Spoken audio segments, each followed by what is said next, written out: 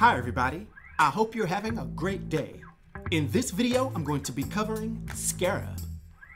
He made his first appearance in The Infected, Scarab, Volume 1, Issue 1, that was released in November of 2019.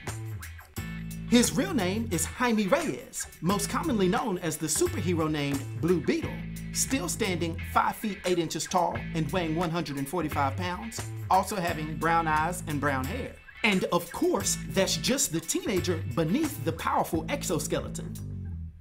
At his base level, he still has all the abilities of the typical Blue Beetle, having high-level moderate superhuman strength, durability, speed, as well as flight.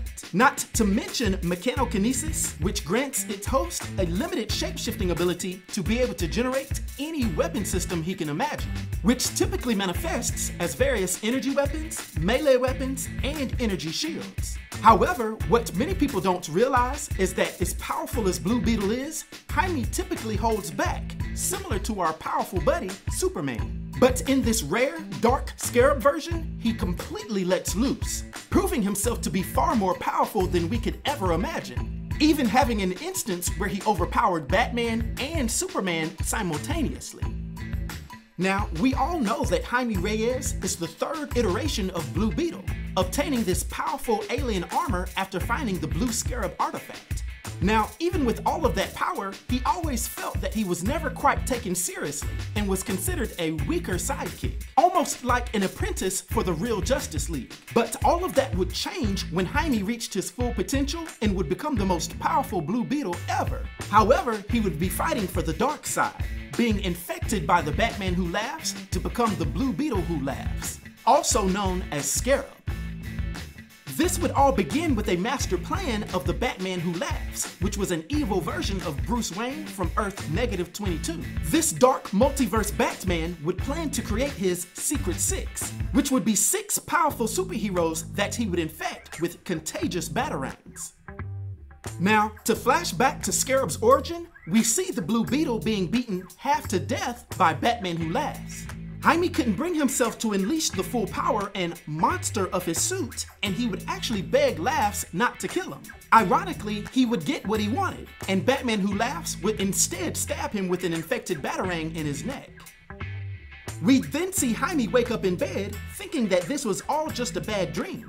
But he'd soon learn that it wasn't, as he would hear a little voice inside of his head and feel a presence within his body. Nevertheless, he'd leave his home en route for school, but he'd realized that the school bus had already left. And despite keeping his identity a secret for so long, he would now just decide to fly to school, to the shock of his friends Paco and Brenda. Jaime seems to not care if others besides his best friends know, and he actually says that he deserves a day off for all the lives that he saved. But what he doesn't acknowledge is that he's already secretly incapacitated his mentor, Ted Kord, with a strange dark substance that he can now produce as a result of his infection.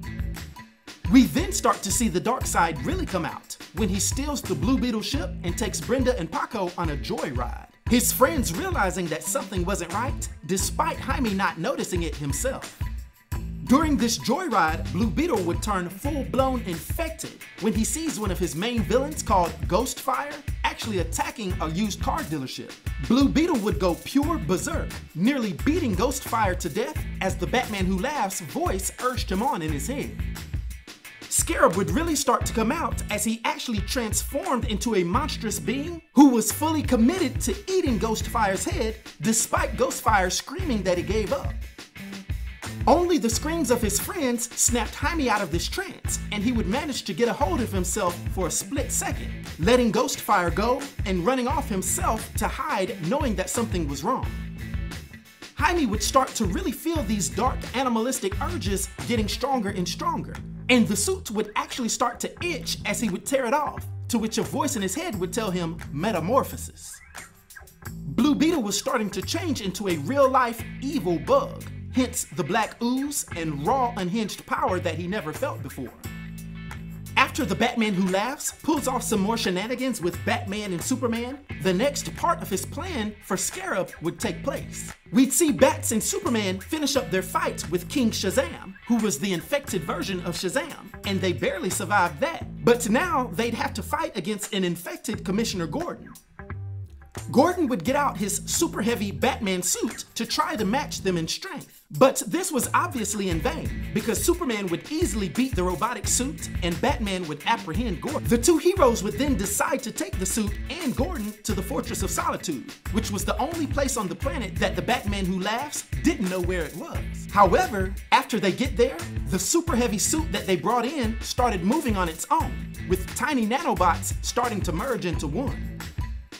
This event would reveal that the real purpose of Commissioner Gordon was never to beat Batman and Superman, but was to infiltrate the Fortress of Solitude like a Trojan horse. These nanobots were actually Scarab, aka the Blue Beetle Who Laughs, who has now infiltrated into the Fortress of Solitude. And with his maxed out new powers, Scarab would be able to hack into all the supercomputers at the disposal of the Justice League, starting with the Fortress of Solitude, the Batcave, Superman's Kelex robot, and even the Hall of Justice, this causing the release of the Batman Who Laughs from his prison that they had put him in. This is also when we'd realize the true power of Scarab, because he would incapacitate the two heroes before they could ever get started. Now, completely transformed and enamored with his own power, Jaime would begin going on and on to Batman and Superman about how he was never appreciated enough, saying that now he's reached his full potential and look at what he can achieve. And this was a major flex for Scarab. However, in the end, it wasn't the Justice League who actually stopped the Secret Six and Scarab. Ironically, it was Lex Luthor who put a stop to this entire plan and prevented the destruction of all life in the multiverse. Because in Year of the Villain, Hell Arisen, issue number 4, he would actually be the one to fight Laughs and would be able to use a blade containing the antidote for the infection to cure all of the infected superheroes, including Jaime the Blue Beetle. Now, for his powers and abilities and his influence on the DC universe, for my 1 to 10 rating, I'll give Scarab a rating of 9, which is an epic rating. I hope everyone enjoyed this video. I'll talk to you next time. Be sure to like, subscribe, and join the new Sage.